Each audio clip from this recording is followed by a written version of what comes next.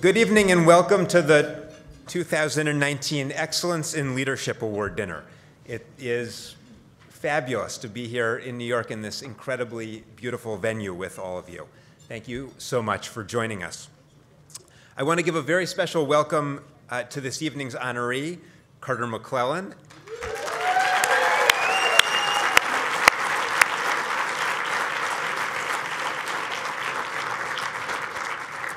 And also to his wife, Stephanie Palmer McClelland.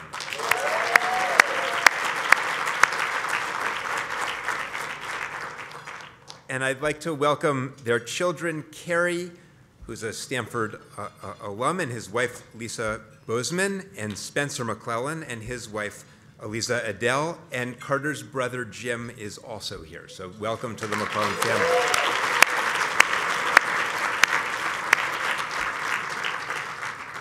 And in a fortuitous set of circumstances, we also have with us tonight Stanford's president, Mark Levin, and his wife, Mary. So welcome, Mark and Mary.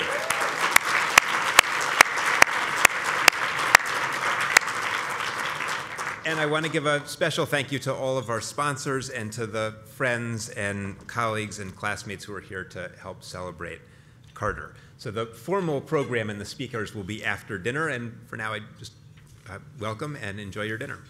We are ready for the reason that we're here tonight, which is to celebrate Carter.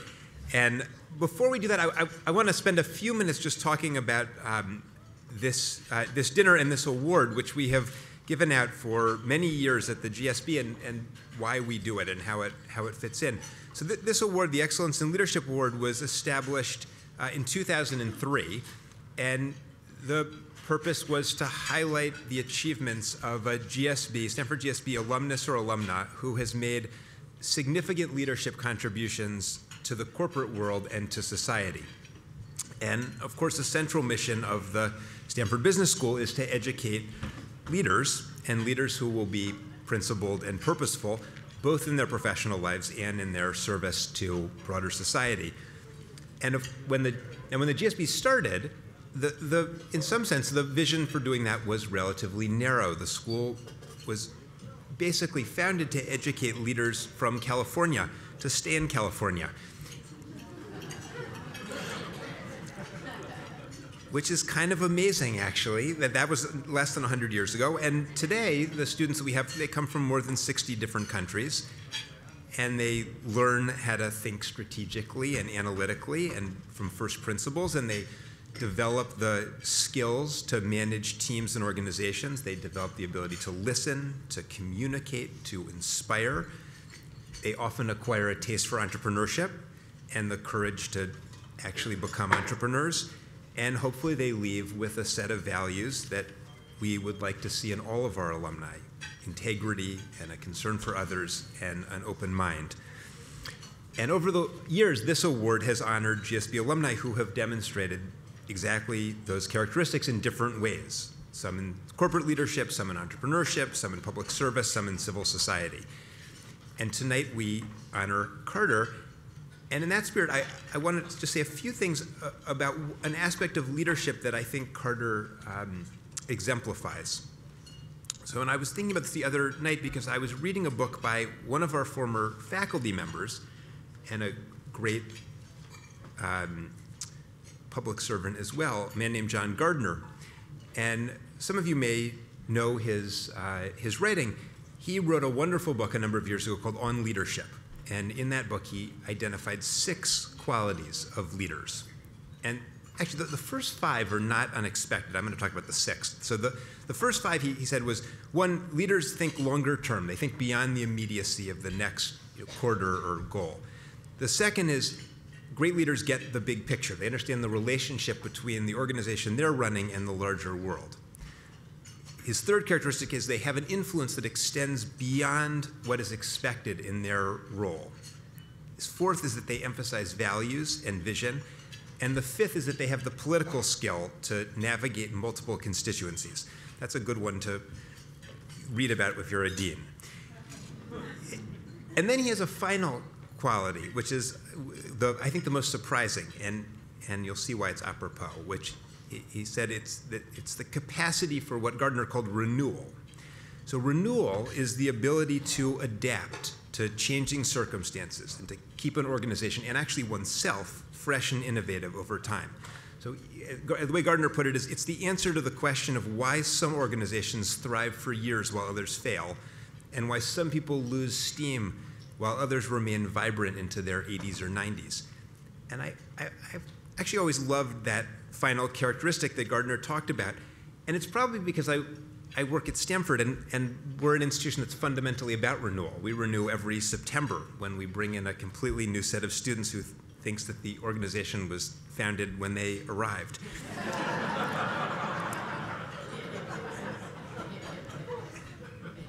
And that it's theirs to remake. And it's sort of true, actually. So they're not wrong in thinking that.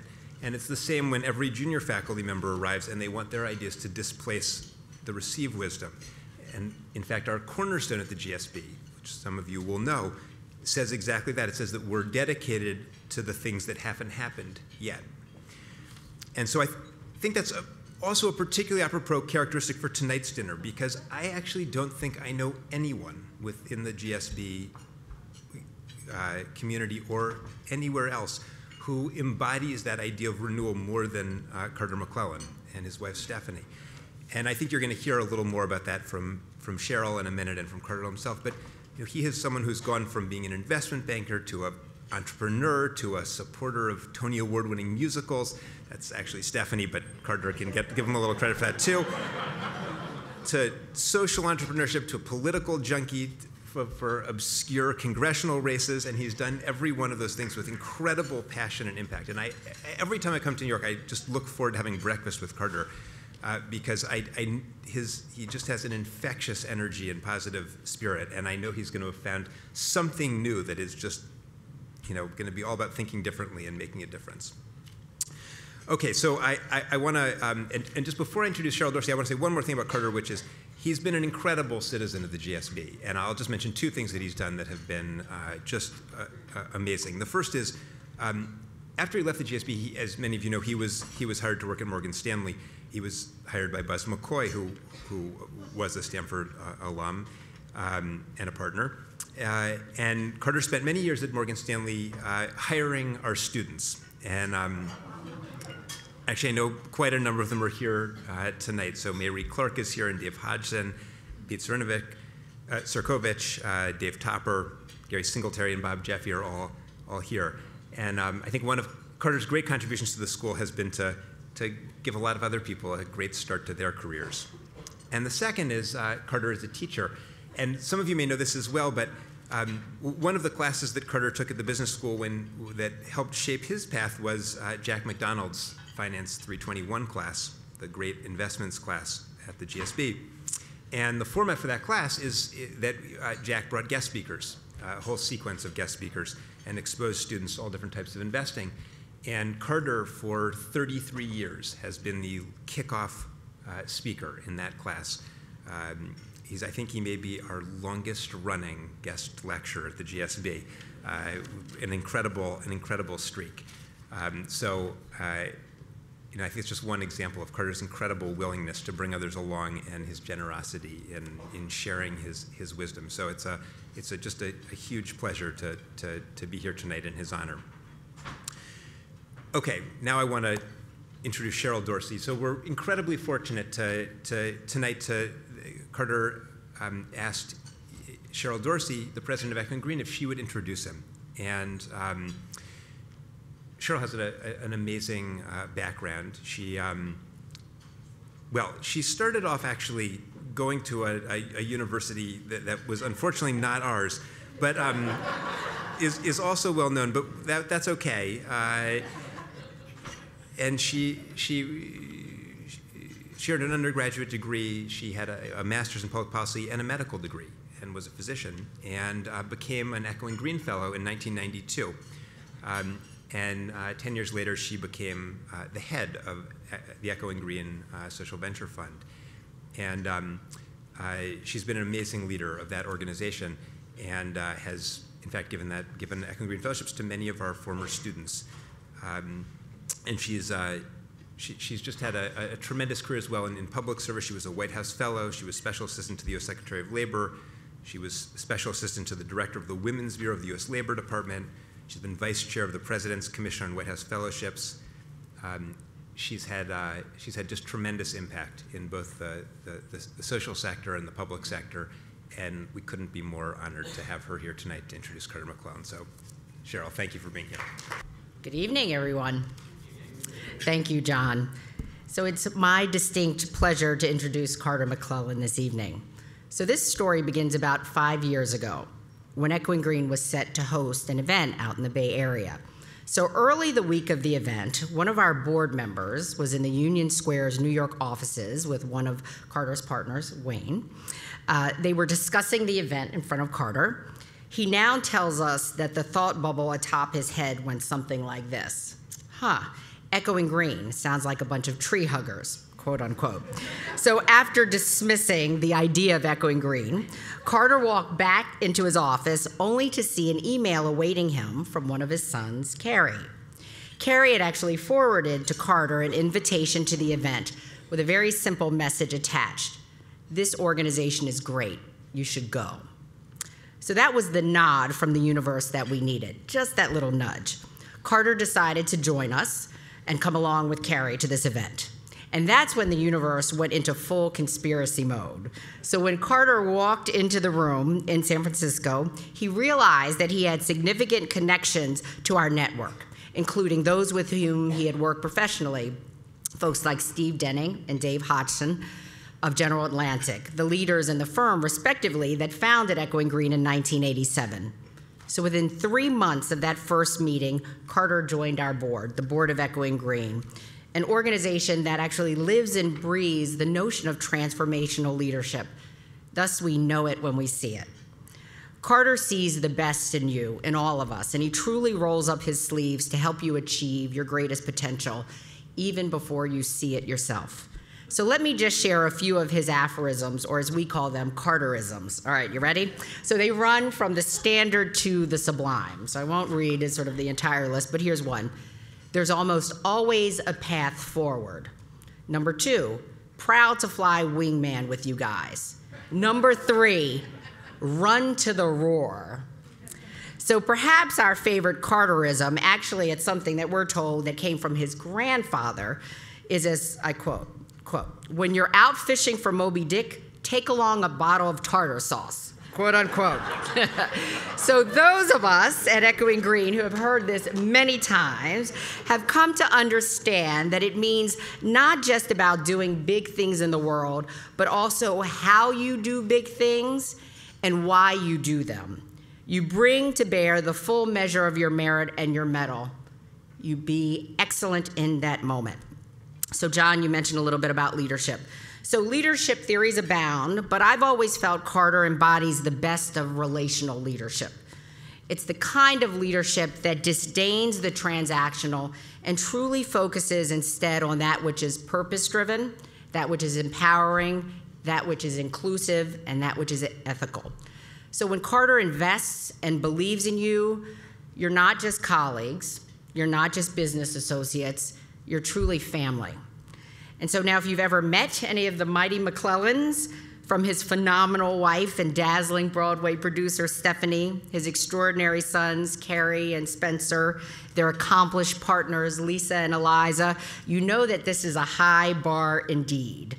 But their big-hearted, their ambitious, live-out-loud approach to the world, one that has wrapped its arms around not just us at Echoing Green, but also Stanford, also Union Square advisors, like Dr. King's inescapable network of mutuality. This is really foundational for all that Carter stands for and all that he's meant to us in terms of driving not only excellence, but impact. So let me just close by sharing some words from one of Echoing Green's fellows and a Stanford JD MBA, Laura Weidman Powers. Laura is the co-founder of Code 2040, which is an incredible organization that's working to diversify the tech sector. So Laura said, and I quote, "Getting connected to Carter was one of the unexpected joys of my Echoing Green experience. His warmth and genuine desire to be of service were palpable from our very first meeting. but his constancy and his follow-through were what set him apart from other supporters.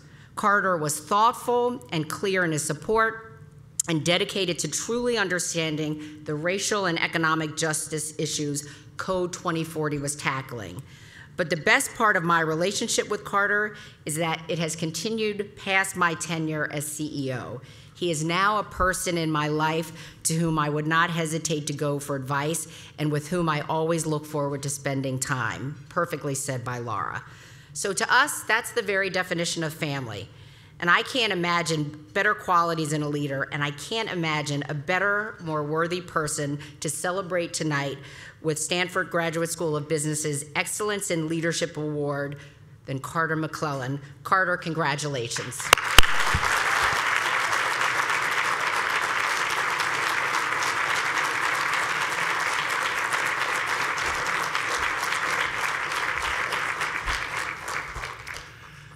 Well, thank you, John and Cheryl, for that introduction. And thank you, Mark and Mary, for being here tonight. I really appreciate it.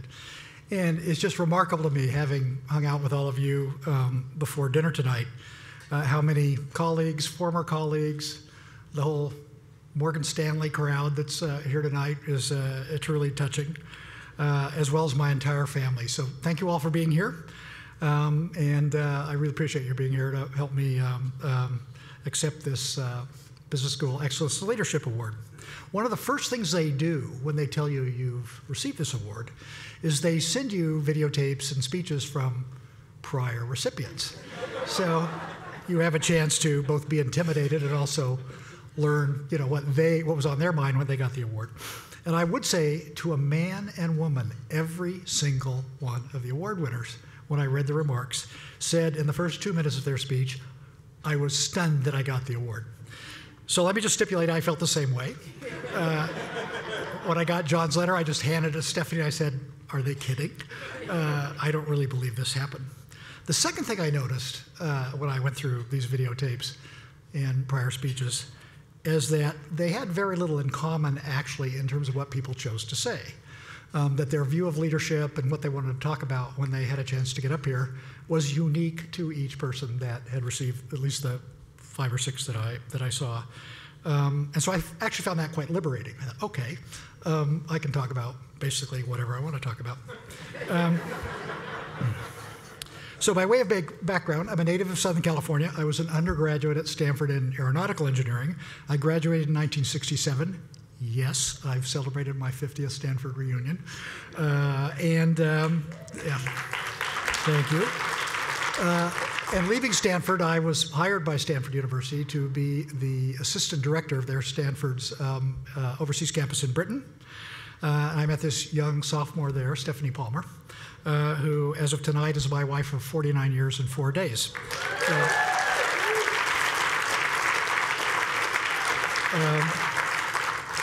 Subsequent to that, 1 year in England, we came back. I spent 3 years at the Jet Propulsion Laboratory, designing computers for the unmanned space race. So I am, in fact, in addition to whatever else I am, a rocket scientist.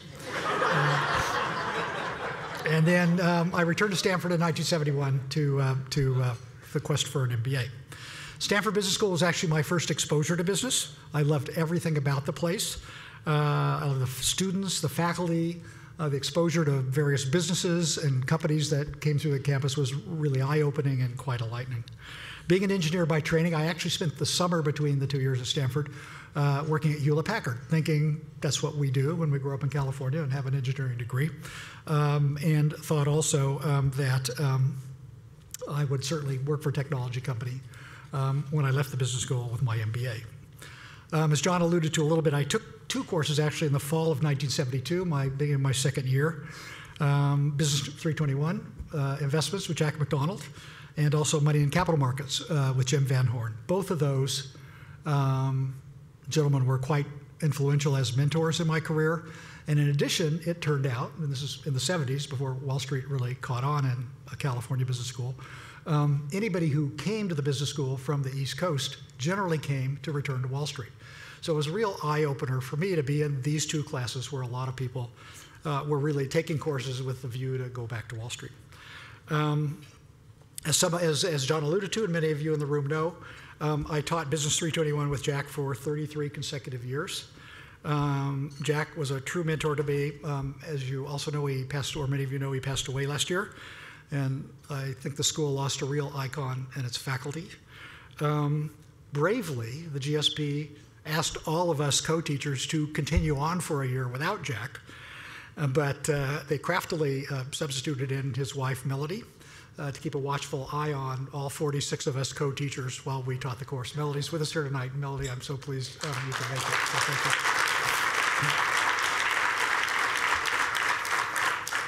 In any event, the exposure to finance and the students interested me in Wall Street, and I interviewed with a handful of investment banks, and ultimately, as you might have all guessed, took a job with Morgan Stanley, and left the business school in '73, and for the first time in my life moved Stephanie and me to New York City. Without boring you with my entire career, I worked at Morgan Stanley for 22 years. I worked for 12 years at a combination of Deutsche Bank, followed by Bank of America, and 12 years with a firm that I co-founded with Ted Smith, a fellow Morgan Stanley alum who's with us here tonight, Union Square Advisors, which is a boutique focused on the technology industry, headquartered in New York and San Francisco.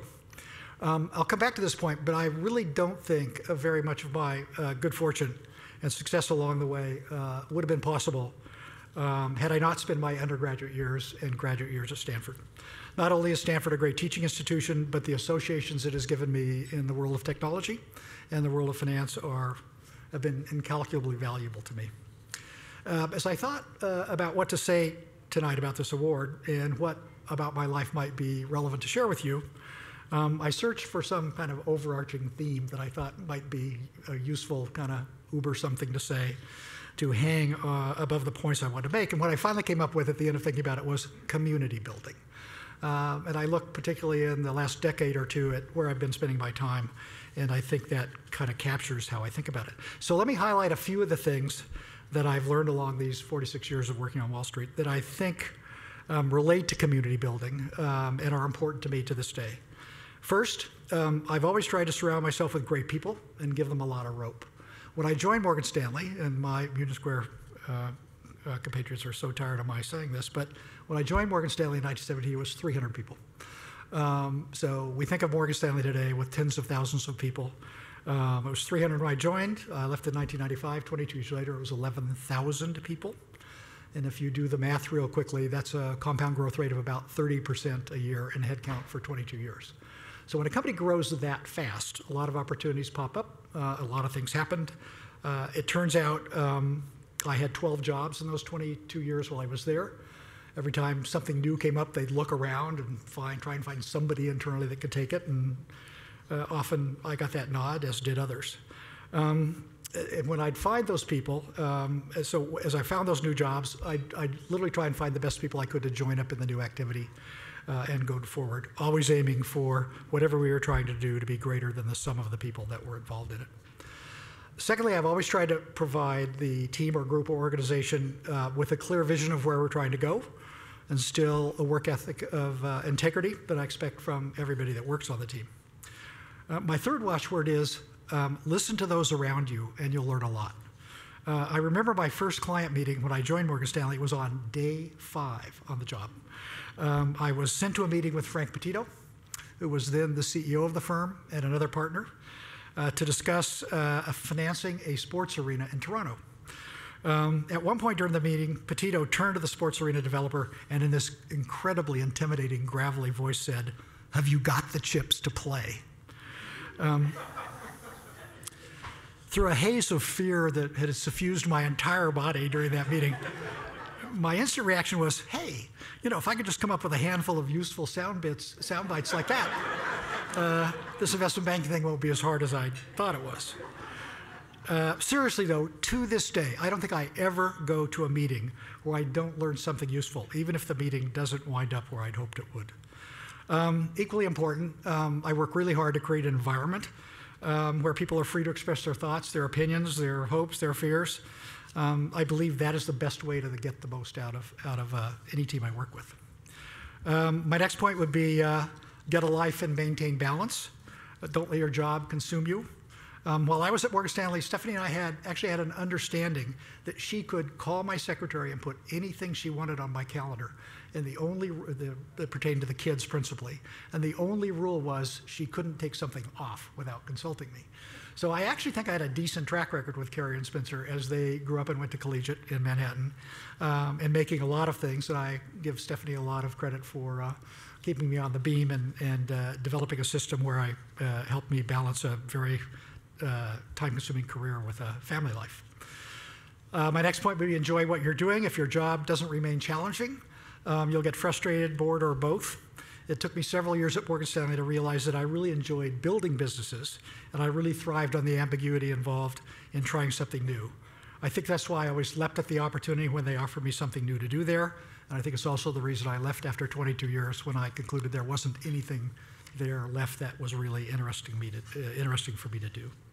Even at Deutsche Bank, which had 11 clients in the United States when I joined it in 1995, and the Bank of America, which I joined on October 1st of 1998, which was the legal day of the merger between the old Nations Bank and Bank of America. In each of those roles, my job was to build an investment bank inside of a big commercial bank.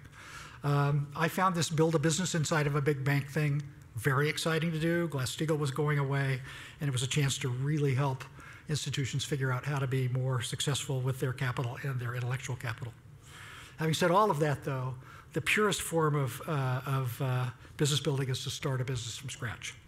And I finally got that chance when Ted Smith knocked on my door and said, we need to start our own firm, Union Square Advisors, in 2007.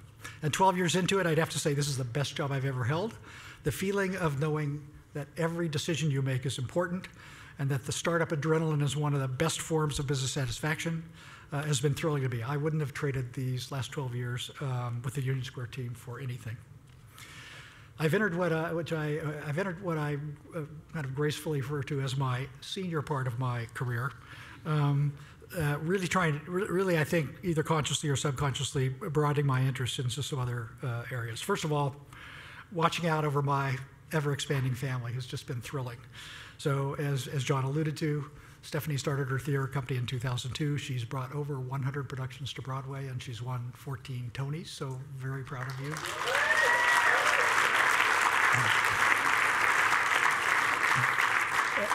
As you'll all figure out, she in fact is the family rock star. Carrie and Spencer are our two sons and their careers and families. Our two wonderful daughters-in-law, Lisa and Eliza, each on their own personal and professional journeys. And of course, the icing on the cake, our three adorable grandchildren, Sydney, Wesley, and Harrison, 7, 3, and 2, respectively. I also really enjoy mentoring at Union Square, save one who happens to be here with us tonight. Every single person in this company is at least 20 years younger than I am. And I operate by the same principle that I've always operated by. Be clear on where we're trying to go and get out of people's way and give them a lot of rope to succeed. A couple of years ago, I joined the board of Stanford PACS, P-A-C-S. For the non-Stanford people in the room, PACS, PACS stands for Philanthropy and Civil Society. And the work of Stanford PACS is to develop and share knowledge to improve philanthropy, to strengthen civil society, and to affect social change. Its effort is groundbreaking, and I'm honored that they asked me to get involved and join their board. And as you can sense from Cheryl's comments, occupying a spot incredibly near and dear to my heart is Echoing Green. Some of this I'll be repeating what's all been said, but it's a 32-year-old institution, which I discovered 5 years ago. It was founded, as John and Cheryl said, by General Atlantic and Dave Hodgson, also a Stanford MBA, is current chairman of the board with us here tonight. David, thank you for all you do for us. But notwithstanding my long history with General Atlantic, and I would say, just for the record, I helped take their first portfolio company public in the 80s, Marino Associates, while I was running Morgan Stanley's tech group. I only learned of Echoing Green, as Cheryl alluded to, in 2014, when Carrie and Lisa talked me into going to a cocktail party for some organization that they correctly characterized. I thought it was just a bunch of tree huggers, but I thought I'd go and actually see what they were doing. I think Cheryl's captivating. I think the fellows they have selected are also captivating. I think their business model, which in its simplest form is spotting great social entrepreneurial talent, funding them and nourishing them to realize their social impact dreams, is an unbelievable mission, and I'm very proud to be associated with it. Outside of my day job with Union Square Advisors, this is by far my largest non-family commitment. Let me end, I'm almost done. Let me end on one of the principal reasons I'm here tonight, and that's the educational foundation and platform that Stanford University has blessed me with. For those of you who attended Stanford, you get the joke. It's a great teaching institution. It has a prime location in Silicon Valley. The weather is unbeatable. Has strong scientific roots and a global presence. It is the key linchpin in an amazing economic engine called Silicon Valley. Stanford, an abundance of venture capital, and a highly educated workforce have created something truly unique in the world. More broadly, technology has affected the United States and the world in many ways, good and bad. We see the positive effects every day at work and at home. I would argue that our lives are much richer, both economically and culturally, than they were 20 years ago, in large part due to technology. But technology also has its dark side, both around invasion of privacy and displacement of labor through automation. I believe Stanford is both driving positive innovation and tackling these less positive issues head on, both with the changes in its curriculum and the broader role it's playing on the world stage. Its new strategic plan, announced several months ago by President Levin, doubles down on Stanford's focus on these issues. For all this and all the many positive things that are going on at the university, I'm truly proud of the association. And while I thank you, Stanford, this award, I thank you even more for what you've given me and my family. And I hope I can square the circle by continuing to give back something to Stanford, meaningful of my time and energy and treasure. Thank you all very much.